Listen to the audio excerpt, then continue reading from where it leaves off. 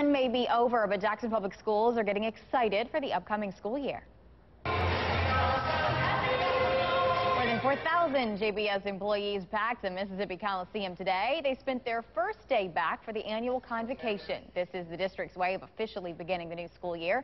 It's also a way for them to motivate staff members before the students arrive. This year, school leaders have been working all summer to solve a teacher shortage. Superintendent Dr. Cedric Gray says they've almost filled every teacher vacancy.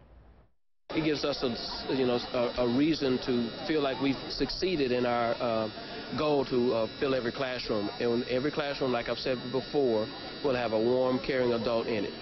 Jackson students head back to school Monday.